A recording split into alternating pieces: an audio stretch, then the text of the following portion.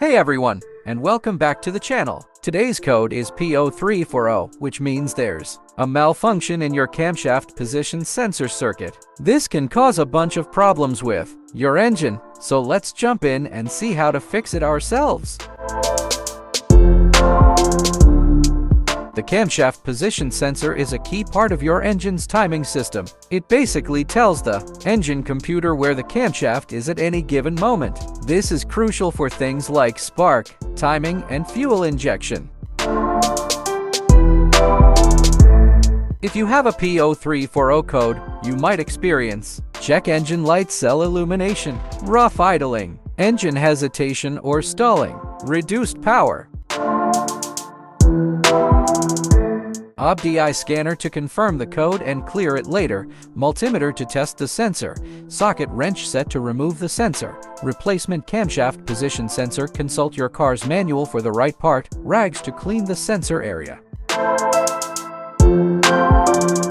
Before we dive into replacing parts, let's diagnose the issue. First, confirm the P0340 code with your OBD-II scanner. Write down any other codes that pop up. They might be related. Checking the wiring, pop the hood and locate your camshaft position sensor. It's usually near the top of the engine, close to the valve cover. Look for any loose or damaged wires around the sensor. Check the connector for corrosion or cracks. If the wiring is bad, you might be able to clean the connector or secure a loose connection. In some cases, replacing the wiring harness might be necessary. If the sensor itself is faulty, it's time to replace it.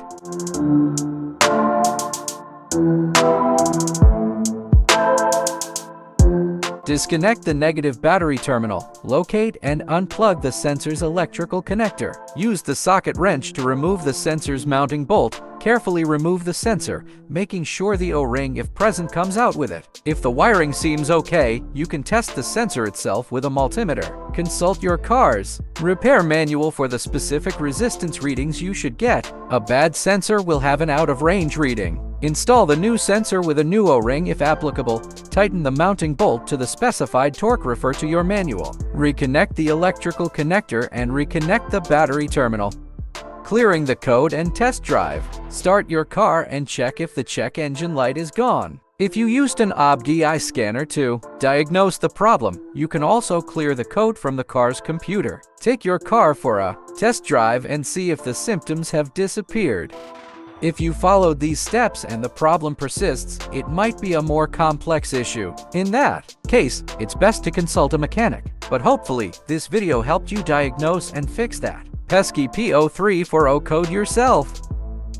Don't forget to like and subscribe for more car repair tips and leave a comment below if you have any questions. Thanks for watching.